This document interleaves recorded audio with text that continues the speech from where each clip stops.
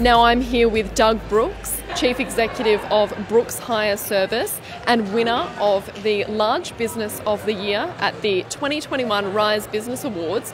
Congratulations, Doug. How does it feel? No, it's excellent. It's lovely to win an award after all these years. I've never really won anything in my life before. Now that surprises me because in the 42 years that your business has been around, it has gone from strength to strength. Obviously, it started out of a shed in the wheat belt. Is that right? Eneabba, mineral sands mining area, zircon and rutile and those products, yeah. And so obviously a number of trying experiences over that time. There was the GFC, obviously the mining downturn in 2014, 2015. How did you navigate those challenges? Oh, there's been, it's been issues all the way along, really. Every few years there's something pops up.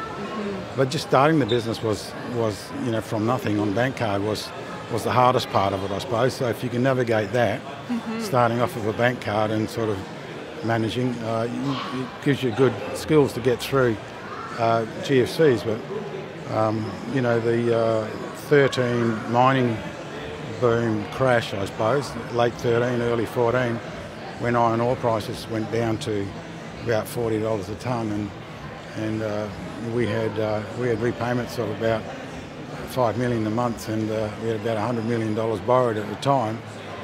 It got my attention, yeah. Yeah. So that was hard work, but we got through that. I mean, there's a few sleepless nights. I mean, on one particular night, my wife, I said, "What are you doing?" This is at 3 o'clock in the morning. I'm just punching the bed. No. But we got through that. We started 10 branches through that downturn. We didn't sell any gear because gear wasn't worth very much. It was only worth probably half of what it was really worth. So we didn't sell anything. We just started 10 branches around the country, all over the place, the eastern states, Darwin, and pretty much fixed it with just transporting our gear around Australia. And we made quite a bit of money in that time, in that downturn. And winning Large Business of the Year, what does this mean to your organisation?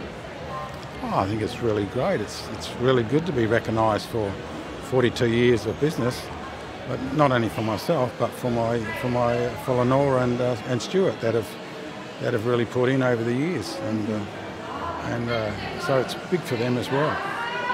And we've all really deserved it in our own right. It's not just me; it's Lenore and Stuart that have put in over the years, and really kept me there and focused. Yeah. Otherwise, I'd probably, as I said before, I'd probably be on a bigger boat somewhere. Where would you be? Sold I would have probably sold their last mining boom.